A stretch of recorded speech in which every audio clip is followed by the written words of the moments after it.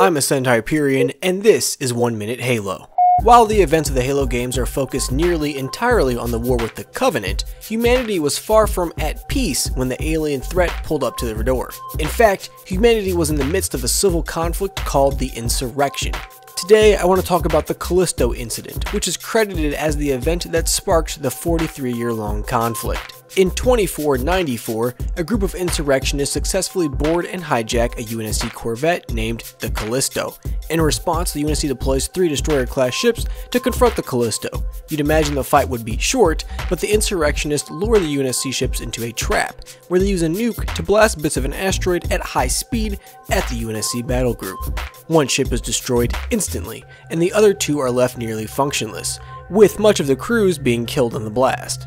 In a last-ditch effort to defeat the insurrectionists, the sole survivor, 2nd Lieutenant Cole, waits for the enemy to board his ship and then detonates his last missile on board, critically damaging the Callisto. The conflict ends when Cole pretends to have more missiles on hand, threatening to blow the whole ordeal to high heaven unless the rebels surrendered.